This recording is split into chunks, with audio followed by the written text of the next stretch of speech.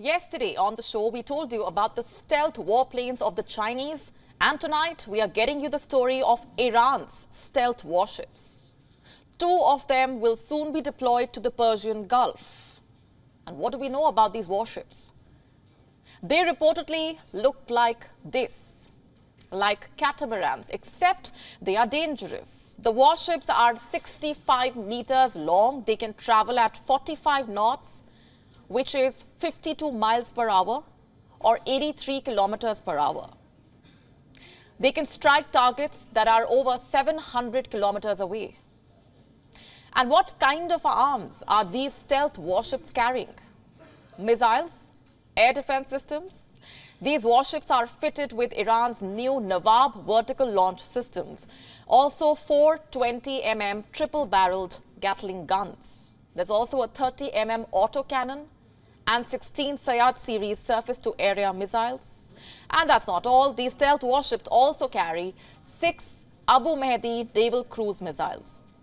It's not only deadly weapons these warships carry, but also a combat helicopter and 3 attack boats. Now, these warships were designed by Iran and produced in Iran. Iran is calling them world-class. They have been named after the slain Iranian military officers, Shahid Sayad Shirazi and martyr Hassan Bagheri. These stealth warships are the 2nd and the 3rd models of Soleimani-class vessels. The new warships were handed over to the IRGC, the Islamic Revolutionary Guard Corps, on Monday. Where will they be operating is the next question. These warships are headed towards the Arabian Sea, not too far from the dangerous waters where the Houthis, an America-led Navy coalition, have been facing off. While Iran is building a dangerous naval fleet, a country that once ruled the waves is now sinking in high tide. What am I talking about? Who can answer this question for me? What is it with the United Kingdom? Nothing seems to be working in its favor. Let me tell you what happened at the end of January. The British Navy was test firing a nuclear missile from a submarine. The test was being carried out off the coast of Florida. The nuclear missile was supposed to fly thousands of kilometers and then land in the Atlantic, somewhere between Brazil and West Africa. But things did not go as planned. On the D-Day, a dummy Trident II was propelled into the air, but the first stage booster did not ignite. The result? The missile left the submarine, went up into the air, and plop, it dropped right next to the submarine. In short, it was a flop show.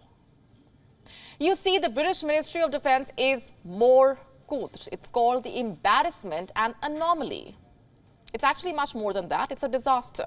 One that should really worry the people living in the UK. They should be asking whether their armed forces, the Navy in particular, is even capable of saving them from an enemy attack.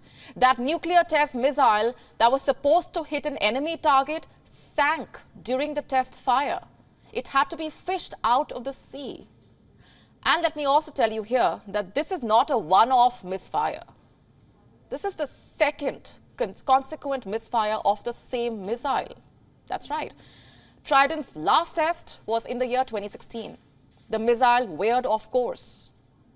Back in 2016 as well, the test missile was supposed to hit a sea target off the coast of Africa, and guess the direction in which the missile went instead? Towards the United States. Had there been a real warhead, the missile would have hit its maker.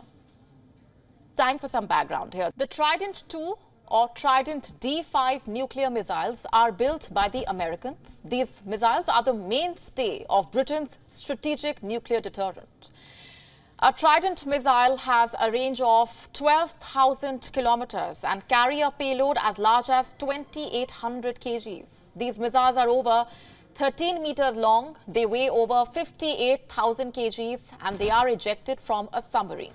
How? By using high-pressured gas. The UK's HMS Vanguard-class nuclear submarines carry these missiles. There are 4 Vanguard-class subs. As per the Royal Navy, in fact, these subs are armed with quote-unquote cutting-edge steam technology. They ensure our ultimate defense. The submarine from which the Trident missile was being fired had just had a 7+ year refit. And it goes without saying it was a failure, much like a lot else in the UK. The economy, the roads, pothole-filled roads, should I say, the Royal Mail. But that's a story for another day. Let's just get back to the state of the British Navy. From once ruling the waves, today it has become a cartoon navy, the laughing stock of the world. Everyone is talking about the Trident flop. Do you think British allies are not concerned? Of course they are. Do you think Britain's enemies are not laughing? Of course they are. The Royal Navy has nowhere to hide. It cannot test fire. How can it take on enemies then? It's unfit for war zones. Imagine a nuclear missile landing just inches away from the submarine, one that it was fired from. How does that even happen? And thank God it is a dummy warhead.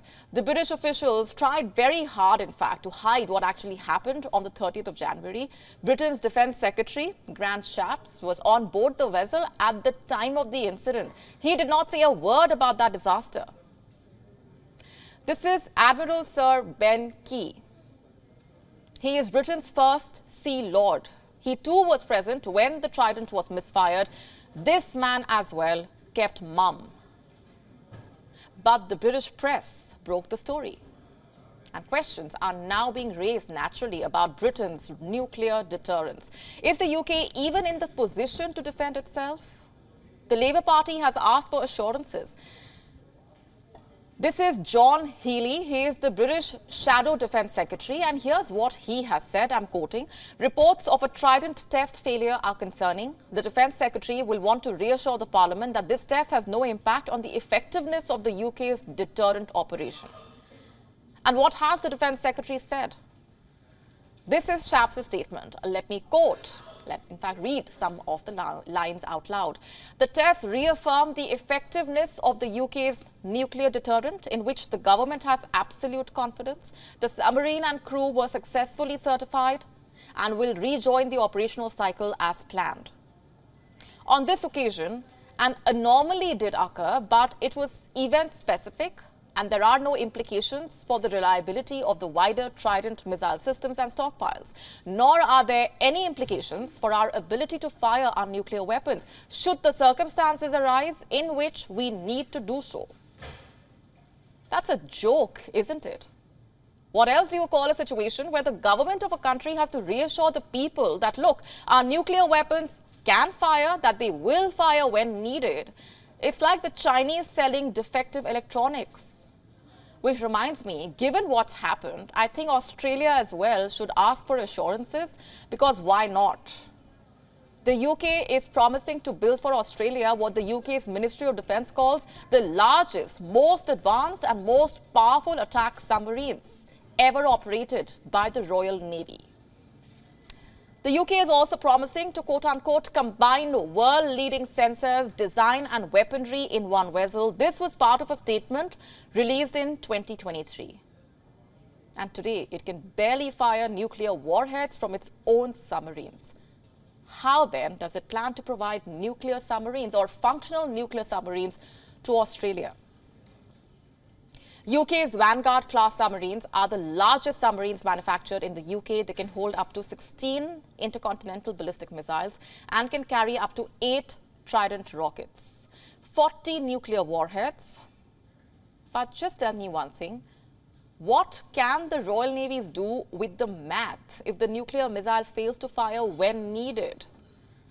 Doesn't add up, does it? The last time the British Navy managed to carry out a successful test of the Trident missile was in the year 2012. It's been 12 years. Guess how many prime ministers have entered or left 10 Downing Street since? 5. Like I was telling you, AUKUS partners should really be concerned. Australia is planning to double its naval strength. It is preparing to take on the Chinese. How is the UK contributing? What will the British do in case the AUKUS navies have to fight the Chinese? The British Royal Navy will likely have to sit out, which explains why Britain's effort to join the Quad is also not being taken seriously. How will it play any role in the Indo-Pacific?